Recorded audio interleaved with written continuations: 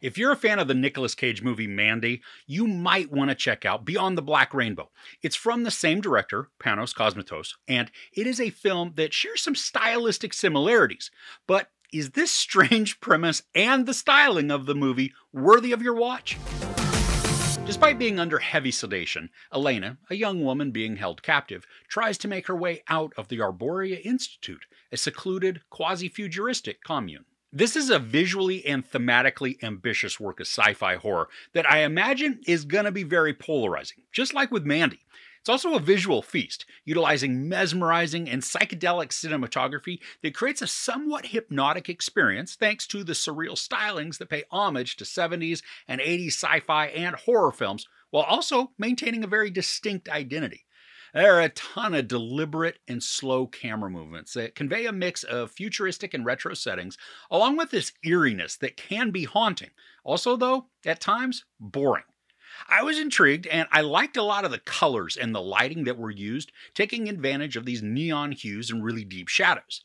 And even though there are a lot of soft-focused, dreamlike shots that can be immersive, these also become a crutch to replace some of the needed dialogue and exposition to build the story and then carry its momentum. They sometimes run the risk of being overly artsy and more style over substance, but Cosmatos does work to find a balance that is consistent with what seems to be his personal style.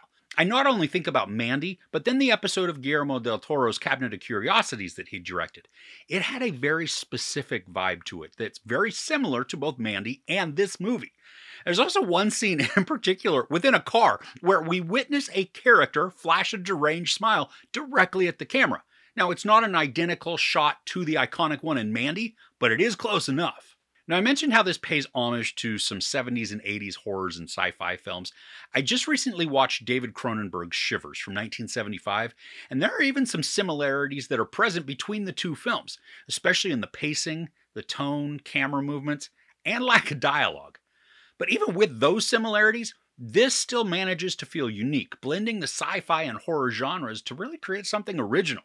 Now, I do like how this explores intriguing themes related to control, conformity, even the human psyche. The story dives into the idea of mind control by showcasing what happens when an experiment goes wonky, as well as addressing manipulation and the loss of individuality. This is sometimes subtle, other times it's very overt, which both is probably going to lead to some very head-scratching and pondering moments after the credits roll. Now, the story, it also excels at creating moments of genuine unease, like when we're shown Dr. Arboria's manipulative therapy sessions and then Elena's psychedelic journey through the Arboria Institute. These are haunting and they're creepy, especially when Elena's in this trance-like state. She's not fully aware of her surroundings or her dangers, but also still able to process some thoughts and make decisions that can help her escape. I loved how much the score enhanced the experience of the movie. I'm not sure if it made me like the movie more or hate it more, but it's an impactful element. The score, it's atmospheric and haunting with this synth-driven melody. And it also works to enhance the sense of dread and disorientation that just permeates the entire narrative, matching the sounds with the film's visual aesthetics. I mean, you can certainly just vibe within the score. But if you're watching the screen also while maybe enjoying a little herbal refreshment, it could make for some very odd or even a messed up adventure. And for the characters, there aren't very many that enter into the story. We got Elena, who's our patient. I mean, if you can call her that since she doesn't really want to be there. There's also Dr. Arboria, the Institute's founder. Now, he's not in this as much because we get a more chilling and enigmatic character in Dr. Nile. He's intense and unhinged, but he also carries the ominous presence very well. Unfortunately, though, all of our characters are just dreadfully underdeveloped. Now, part of that does add to the mystique of the story. It also prevents any emotional connection. And that's especially important with Elena. I mean, she's the one that we're meant to root for, and we can be somewhat sympathetic to her just simply because of the circumstance that she's in. But because she is such a stranger to us, it's difficult to understand her emotional journey. This is also exacerbated by the dreamlike and surreal atmosphere that surrounds the entire thing.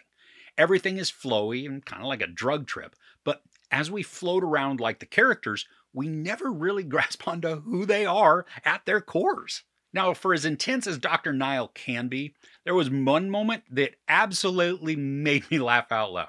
Now, I don't know if this scene was intentional, but at one point, Dr. Nile is speaking to an associate, and he says, "I don't know, Margot." But he says it like, "I don't know, Margot." just have the exact same inflection and the tone that it's set in Christmas Vacation. Whether or not that's actually a nod, I took it as a clever Easter egg within this very strange trip of a movie. Now, as far as the pacing for this goes, while it is deliberate in the meandering structure of their storytelling, because it's often very slow moving, the narrative, it also can just begin to test your patience. I mean, it's prioritizing the atmosphere over the plot, and that then borders on tedium. And this, it's not helped in any way by the meaning within the film, or even lack of meaning. So much of what we see and hear, it's vague, not presenting anything clear-cut or straightforward. Instead, just opting for that abstract and obscure. Now, I appreciate that it doesn't spoon-feed us and that it can be a source of discussion after watching, but sometimes telling an overly ambiguous story can be more of a detractor than a positive. I appreciate that the film relies way more on practical effects than on CGI. I mean, it gives a very tangible feeling to what we watch, even if it's being confusing and abstract. I know that this is not going to be for everyone, or maybe even most, but where the film lacks in direct storytelling, it excels in providing evocative imagery and an immersive, if not very strange, visual approach. If you are looking for something that's different from just a lot of the content out there, this one is certainly going to fit that bill. So overall, Beyond the Black Rainbow succeeds as it focuses on surreal aesthetics, awesome cinematography, and a hypnotic and immersive score. But it falters when it comes to character development, vague meanings, and a wearisome pace. If you love movies that lean heavily into the artsy arena, definitely give this one a shot. It's beautifully crafted and even daring within its presentation, with the emphasis on visuals more than plot and dialogue. But that could also be the very reason to stay away from this. There's not really any sex, and while there isn't physical nudity, there are some graphic illustrations that are shown in great detail. There's also a lot of profanity and some very brutal violence. I give Beyond the Black Rainbow 2.5 out of 5 couches. Now, I watched this on Prime in the US, and even though it was quite the experience, I don't think I'm going to ever rewatch it again. So what's an artsy film that you have seen that created a very strong reaction in you? You could love it or hate it. Let me know in the comments below. If you enjoyed this review, please give it a like. Also, don't forget to share and subscribe. I'm Chris. This is Movies and Munchies. Thanks for couching with me.